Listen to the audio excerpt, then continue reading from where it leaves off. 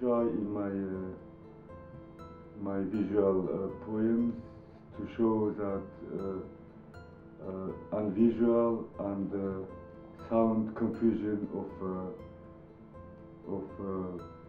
person whose life always of his nomad life, and so I made now. I live in Paris now, and I'm going into French language. So I feel my feeling, my expression become in French language, and so I made poetry and collages and to document my life, my daily life, my thinking, my understanding, my French culture, French language, and at the same time I try to keep what I have inside me, my Russian feeling, my English feeling, and very often all this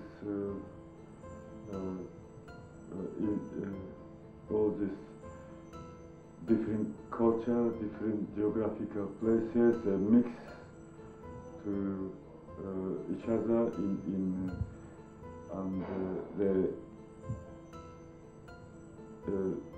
sometimes it's very important to in one page, in one my poem.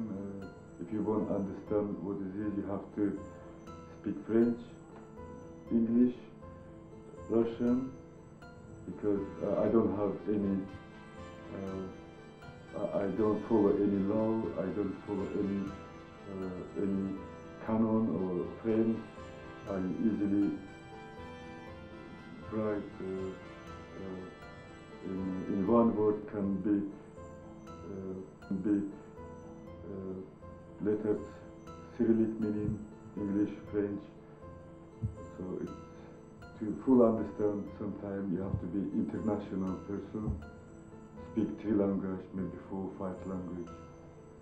So I try mainly to show this confusion of one can be victim of his moving nomad life, of language victim. The question you can answer maybe with how you become to artist and how you understand that you are artist, you are an artist, you have your mission is artist to be in this world. So it takes many years to understand that you're one of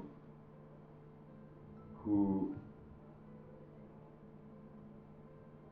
is dirty, who is responsibility.